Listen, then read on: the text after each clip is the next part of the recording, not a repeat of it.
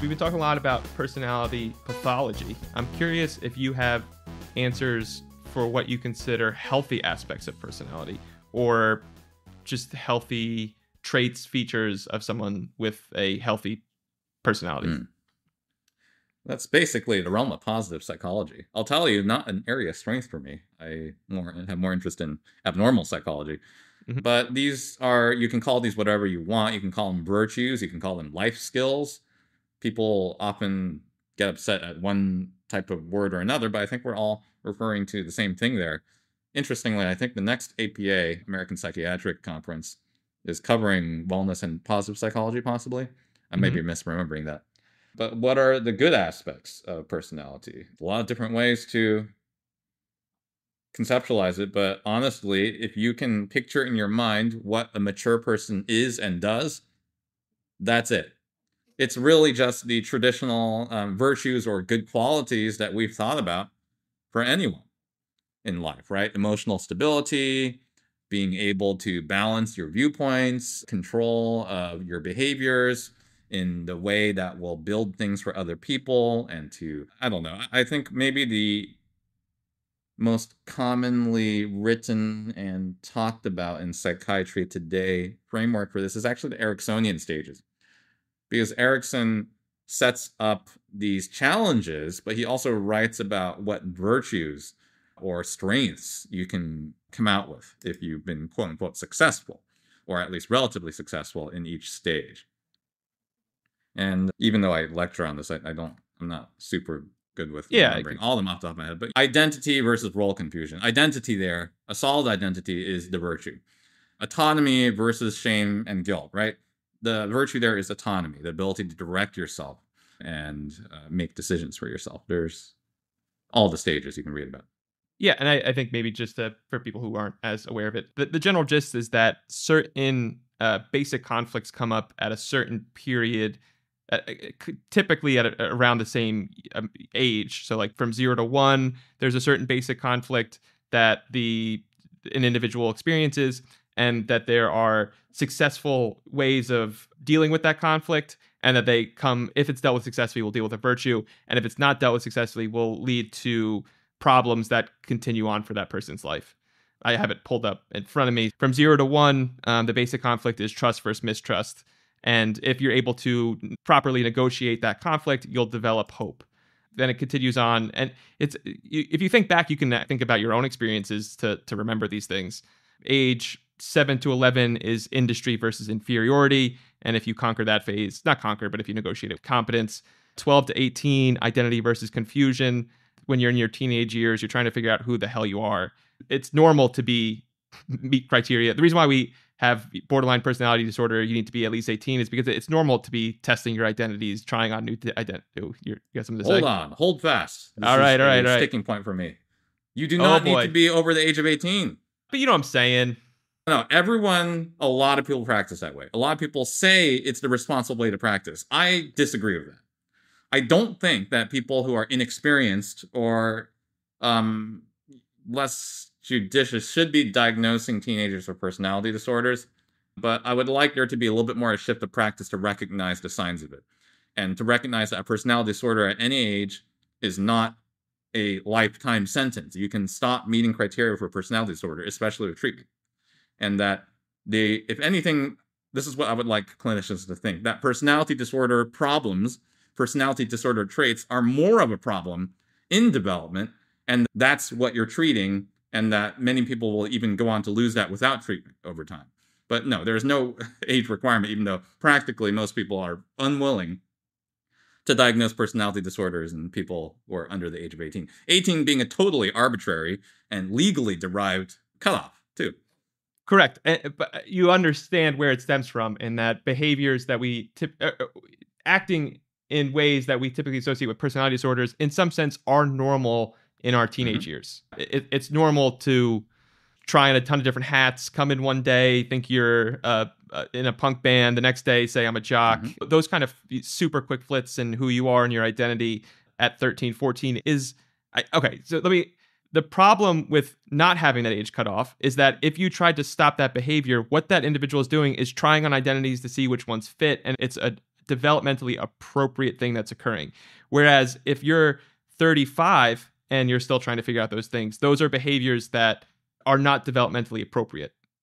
Sure, but I'm also going to push back on that. That's the problem there. Behavior stopping is not the treatment approach. We're so used to that because we're trying to conceptualize only pathological aspects of personality. And we're very interested in people's safety and well-being. So we say, when we recognize this problem, we're trying to stop it. No, you're trying to heal it. You're trying to develop somebody that has a personality pathology. And you don't stop these behaviors. You work with them and help people progress. Yeah, And so I guess what I'm saying, for there. but I guess what I'm saying is, if a 15-year-old is doing those things, it's not a behavior that needs to be healed. There's not a healing process. They're undergoing a developmental appropriate. They're figuring out who they are at the right time, and there's if you look at that things, shouldn't see it as something that needs to be healed. And I if you think see it depends. I think, of course, because it depends I'm just saying on that other like things going on in the case. I understand your point, but your point rests on another point that a lot of people don't get. Yeah. One step. I'm still going to maintain people are not thinking about, talking about, and treating personality appropriately before the age of 18. And so what happens, at least in my impression, is that by the time they come to me, the adult psychiatrist, those issues have been fundamentally ignored or miscategorized for quite a long period of time. And what's the harm in that, you might say? Certainly there's a harm in stigma of diagnosis, but there's also a harm in ignoring a problem that you need to treat. It's as if we had some social stigma against OCD, and we didn't want to recommend exposure and response therapy all the way, exposure and response prevention therapy, that is, all the way from the age 11 to age 18, because there's a stigma. No, there are specific and now empirically based treatments that seem to be helpful for people with personality problems. And when we recognize that there's a personality problem early on, to me at least, that's a recognition that the developmental situation for this person is very harmful, and that's something that needs to be addressed.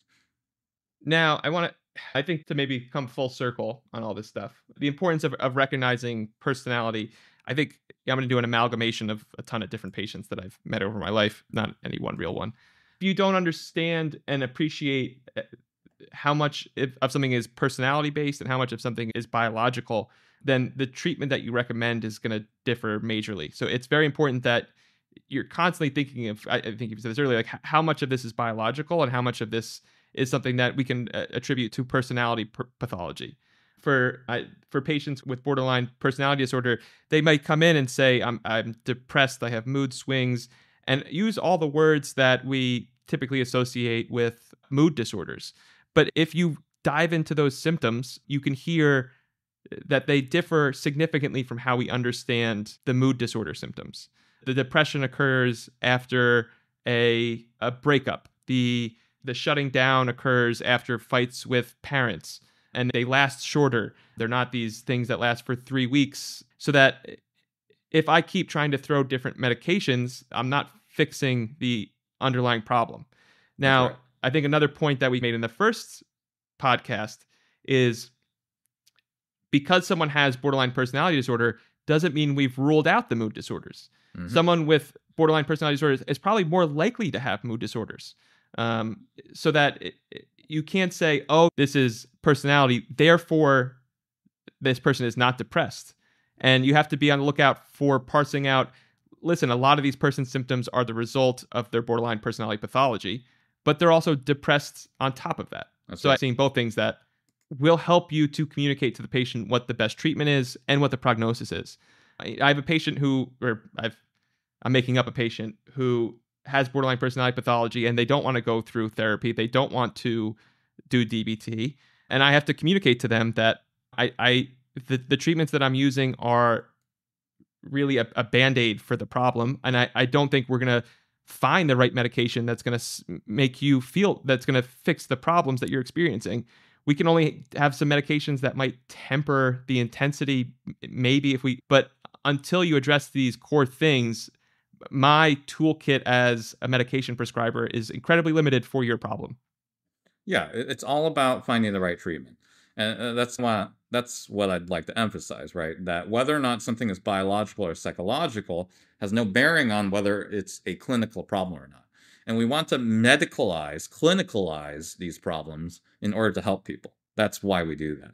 And on the end of communicating to patients, though, I do think that's where we run into a lot of problems, especially with the original writing and conceptualization of the personality disorders in the DSM. I don't know. Personally, I think if you read the DSM criteria that exist for the named disorders, they're all almost hateful.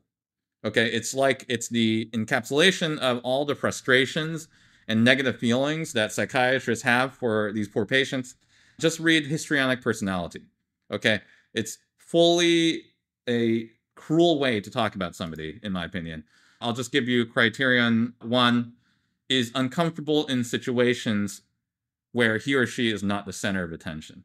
Okay, that's just like an indictment, right? You could easily say feels anxiety or distress when alone, right? Something like that. I'm not saying that's the best way to reconceptualize that, but the point is there are easier and kinder ways to think about the exact same problems and outputs that will help us build alliances with patients. Yes, and to your point, a lot of, I don't know if I'm going to move the direction too far. A lot of people's heuristic for these personality disorders is, I don't like this person. Yeah. And borderline personality disorder stemmed out of problematic patients on the inpatient, or at least the way that it started being used was this person is a problem when they're in the hospital, essentially, rather than the underlying etiology of what was occurring. And a lot of providers today use the heuristic of borderline personality, or say borderline, to describe the most annoying patients in the hospital rather than what it was intended for. And a lot of patients that they use borderline actually aren't classically borderline personality disorder. They might be a different personality disorder, sure, but the heuristic that developed is essentially problem person in the hospital. That's right. It's a problem. This is a problem that we have as a field. I'd like for us to move past in a productive way for patients, but I think it is reflected. The stigma and the tendency for people to use knee-jerk countertransference-based ways of diagnosing personality, the response to that can be seen in phenomena such as the conceptualization of complex PTSD as an alternative, right? We are not going to get into that debate today, but the fact is that there's an argument that a lot of people are not borderline. Instead, they have complex PTSD. I would say that we're all describing the same clinical problems, and we're trying to use different language because of poor practice on part of clinicians in terms of who they give diagnoses to and how they give those diagnoses, how they explain those diagnoses. I did want to get to talking about trauma, connected to what you were saying, and some of the things we talked about. Trauma as an explainer, as the new paradigm through understanding all pathology. I would say the reason why trauma has become so important to us is because trauma is a category that trauma automatically identifies a victim and an abuser as a concept. Not that's a bad thing. There are many situations where it's pretty dang clear who's the abuser and who's the victim. But then it also makes that people would rather use a trauma diagnosis or use a trauma conceptualization of pathology in order to avoid uncomfortable feelings of blaming a victim or even having a patient self-blame. We don't want blame, but we do want productive change. And some productive change will be limited in a mild or significant way if we don't look at how the subject, the individual, contributes to what's going on. And I think you were bringing up the individual not feeling it as though trauma is a more tolerable understanding of their problem. But, and to connect it to your previous point, and also providers drop the ball in personality disorders, like the way that we have conceptualized them. And as we were saying in the beginning, it's, oh, you're a problem and you're manipulative. Those heuristics and our understanding and losing the true understanding of personality pathology made it so it was inevitable that people were going to say, hey, that doesn't work for me. Yeah. You're telling me that to understand myself, I need a diagnosis that 80% of practitioners are going to negatively judge me and interpret my thoughts, behaviors through this pretty hurtful lens. Yeah, I'm going to look for a different diagnosis. Exactly.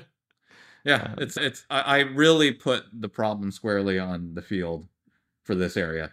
I don't think there's any doubt. It's our responsibility. We caused this problem. We need to essentially change trends in how people think about personality and communicate it. And I would love if they rewrote a lot of the criteria in the DSM for at least a categorical approach to diagnosis. yeah, and the thing, as you're saying with the categorical approach, there's we can't. I think we're past the point of rewriting the criteria for the personality disorders because the damage in the sense is done already.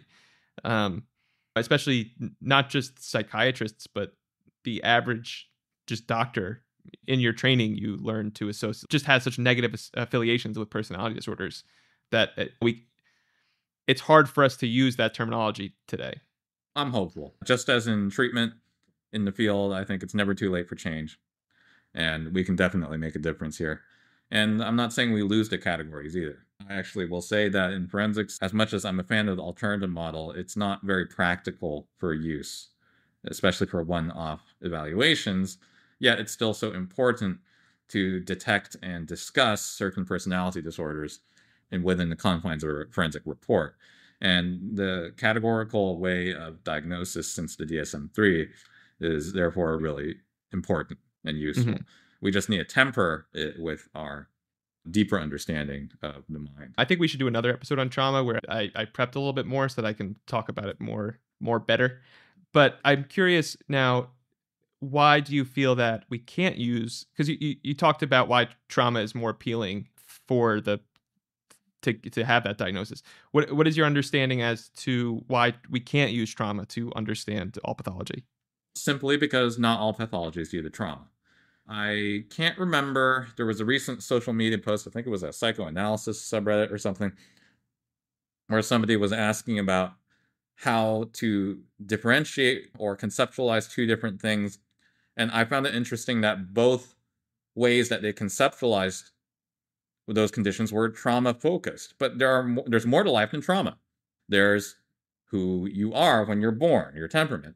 There's non-traumatic but still upsetting things that happen to you growing up.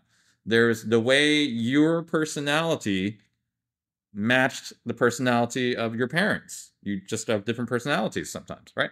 Or different needs or different styles. There's how your innate self interacted with the confines of your culture and your society, right? That's not trauma. And I think the desire to call it trauma, which some people really broaden the term trauma to encompass a lot of different things in life, I think is, in my opinion, motivated by the desire to pick out clear villains, heroes, and victims. And life's just not that simple. The good guys, bad guys. What kind of people do that? Everybody. That's who. Um, that's another topic. Oh, I had a question I want to ask, but in terms of wanting good guys, bad guys, you see, I really like, um, the Netflix documentaries that kind of show these psychopathic individuals ruining the lives of other people. I'm thinking of Bad Vegan, Tinder Swindler. What's really interesting is how natural these their brain thinks in terms of good guys and bad guys. One of the core structures of cults and of these individuals who are able to really influence other people's behaviors is there are these bad guys that are after us, and we need to protect ourselves, the good guys, from these bad guys. In Bad Vegan, it was like terrorists or something. In Tinder Swindler, it was like the ability to break the world into these Marvel-like characters of heroes and villains comes natural to people with severe personality pathology. Comes natural to all of us. It's the original state of mind, and we only pretend that we're not doing it, okay?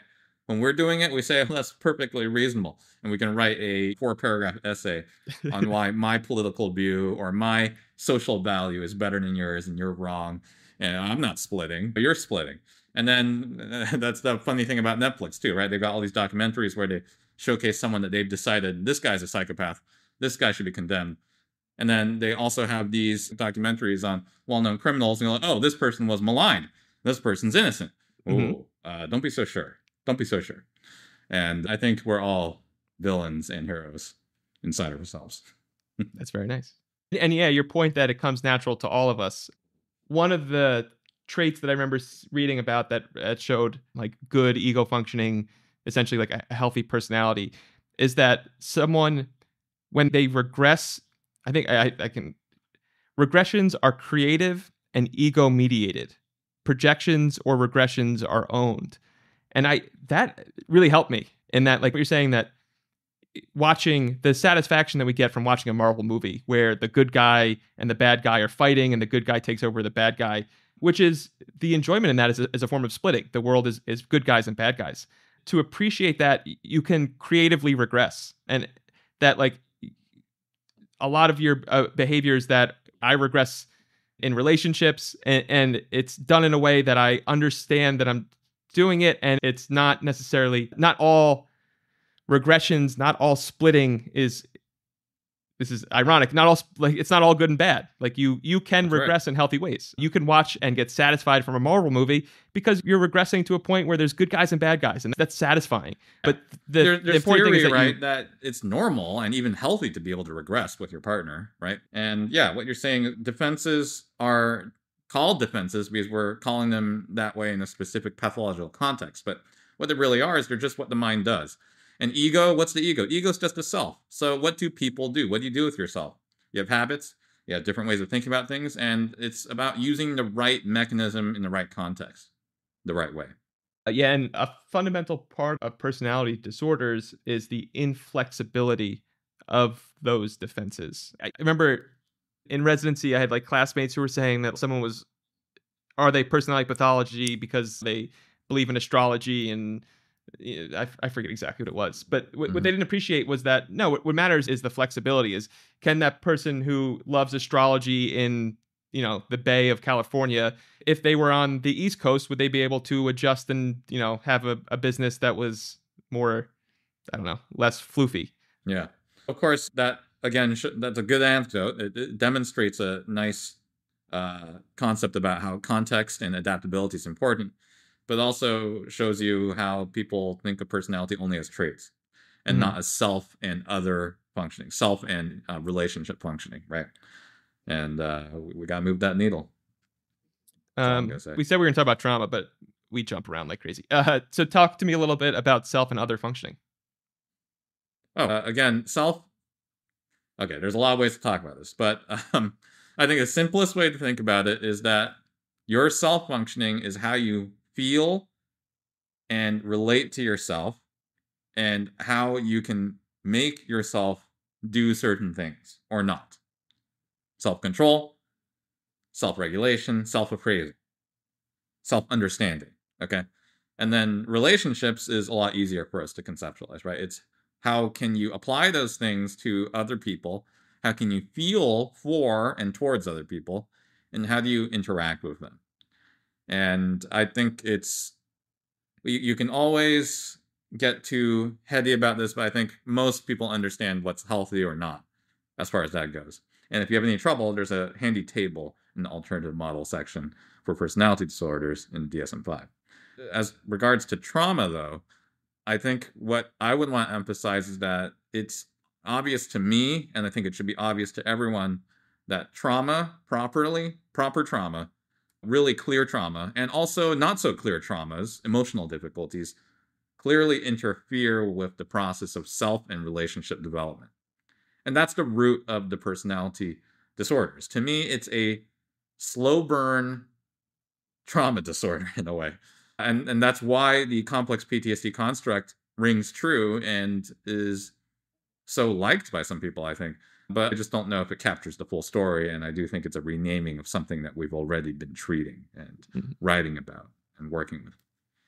Yeah, and I think to maybe expand on what you're saying in regards to a lot of personality pathology doesn't develop out of overt trauma, and in that it develops as a result of the individual with their temperament, as we were saying, and the environment, for whatever reason, not being able to meet that the person's needs.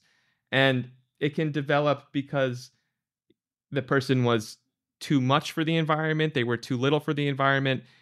Parents don't need to, personality pathology doesn't develop from a parent who necessarily fully neglects or abuses their child.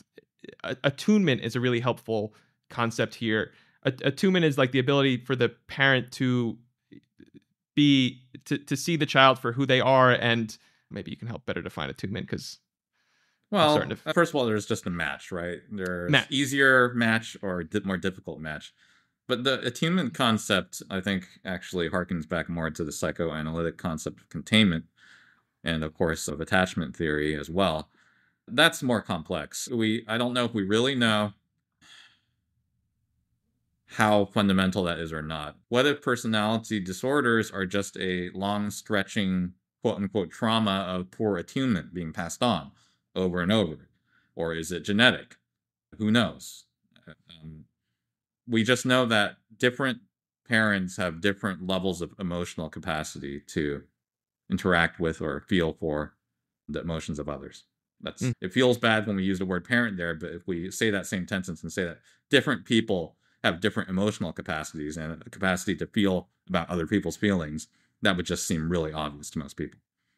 Now, there's something I want to see if you can help explain. One thing I've noticed, if I ask someone, how was your childhood and like your relationship to your parents? If I ever get the answer that's just great, more times than not, there's a lot of personality pathology. That's a major overgeneralization, of course, but it's something Do you I've mean noticed. clinically or in your personal life? How often are you asking this in your personal life? You say that, but part of, is it like some Columbia thing? They say that they recommend going around and asking people, hey, Dr. Fu, tell me about your personality, or describe the personality. Are you sure TFP people have recommended that? Because I don't remember them ever recommending something Yeah, like that. I think so. I'll see. I think it's... Let's not malign the excellent Personality Disorders Institute, just in case. No, I'll pull it up. I think Kernberg has a Okay. lecture where he says that he recommends it to the trainees, that just almost in a fun sense, you go around and say, Dr. Fu, talk to me about how would you describe your personality? And then how would you describe the personality of one of the most important people in your life? Okay. And hearing people's different responses. By the way, I'm going to admit that I actually do collect normal baseline responses for my psychiatric interviewing questions by talking to friends and family, not in the purpose to diagnose them, but just to see what the general population will respond with compared to a ostensibly pathological personality or pathological person. Personality, it's not person. Pathological, basically patient versus general population. So I do that. I didn't know that they ever recommended that. I thought I was acting out of pocket. And what have you found? What I find is that you have to be careful because you may have a certain personality and your friends are all mostly of a certain personality. And if you don't have enough self-insight to notice that, then you won't be able to tell whether or not the responses are normative or not. If you're going to do that, you should probably have a pretty good working theory or understanding of what kinds of responses to expect. And I still basically notice that, yes, what you're referring to there, by the way, if someone thinks that their childhood is 100% great, generally there's probably some defensive nature in that or splitting aspect, right? What is considered mature or at least normal is to be able to recognize both the positive and negative aspects of yourself and others. I realize that my mental energy is fading. Yeah, we should probably close on that point. Integration. Let's integrate the trauma and personality diagnoses. Let's integrate ourselves and our memory of the past. By the way, just saw an interesting paper. There's a researcher who has demonstrated that asking people about their parents can cause them to rewrite their memories into negative ones of their parents. Now, I found that to be a pretty interesting finding because we don't know if that's because we're doing that as the people asking the question, or if by asking the question, we uncover more of the fundamental ambivalence, the mixture of positive and negative that could have been there. Jury's out, I think. So you're saying you're not sure. You're saying that people should have more negative views of their parents, I think, inherent in your response, right? I think people should have more balanced views of their parents. More balanced. That's what I'm saying. Yeah. Yeah. And you do see that for someone who's been well therapized. They have a nuanced, balanced view. A common thing is you'll hear someone say, my parent had X this flaw, which makes sense given this happened to them, this happened to them. They were really good at this and this for me. Yeah. Yeah. Myself too. I think we've probably capped these at 65 minutes or something. Oh, there was one thing I did want to say. It is funny that after talking to you and the emphasis on integration, how much after our podcasts, don't take this as a compliment, like just the concept of just like how natural I start seeing in the world, someone say, this is true, and then someone say, no, this is true. And how easy it is to be like, no, both of you guys are right. Yeah. Just that emphasis on the idea that a lot of things aren't as conflicting as they seem. They can actually coexist on a more expanded understanding of the situation is a pretty fundamental difference in the way of viewing the world. Oh, yeah. Unfortunately, we still have to pick one way of moving. So that makes things tricky. Yeah, and you're just the annoying person who goes, both of you guys are right. Yeah. If you like this podcast, it would really mean a lot to us if you left a review on Apple Podcasts or Spotify or whatever you're listening to, or if you liked or left a comment on YouTube. We'd appreciate it. Thanks for listening to the podcast. If you're a psychiatric provider, definitely head on over to www.psycho.farm and check out the antidepressant course. There's also a book on medications for treating depression. Just search Psychofarm's Guide to Treating Depression on Amazon. Then just a few shout outs to some friends of the podcast. Good Psychiatry, friend of the podcast. Sunny Gem 123, friend of the podcast. Frickle Soup, of course, friend of the podcast. Jamie Smith, who loves the wonkiness, friend of the podcast. Ken Hayes, friend of the podcast. My mom, sister, and Billy P., big friends of the podcast. And of course, Jamie P., big friend of the podcast.